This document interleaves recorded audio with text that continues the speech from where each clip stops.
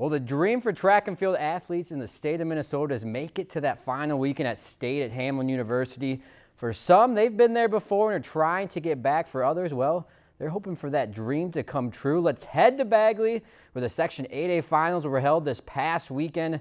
And let's start with the boys here, and beautiful day on Saturday. Let's start in the boys here. Rozo's Hunter Rosenborough in shot put. He's a section champ with a throw of 46 feet 3 inches. So the long jump pit, stay with the Rams' Jacob Lepard. He's heading to state. First place jump of 21 feet 1 1/4 inch to the track. North Home Keller Black Ducks. Adnew Steuben won a pair of events.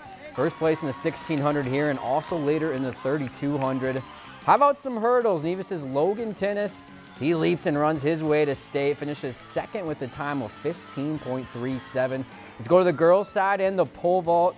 No one close to Rozo's 8th grader Katie Borwich. She's the winner, clearing 10 feet 2 inches. On the track, the Rams' Maddie Jerome is going in 2 events. Third in the 100 hurdles here and also the champ in 300 hurdles. 400-meter dash, Warroad's Kelby Goulet just missed a section title, but she's still headed to Hamline. Second at 59.29. And finally, some relays. 4x200, Park Rapids area gets the job done. Second place finish and off to state, time of 150.71, but they're just a half point behind of that section title to Pelican Rapids, 82 points from them. On the boys' side, Rozo finished third with 56 points.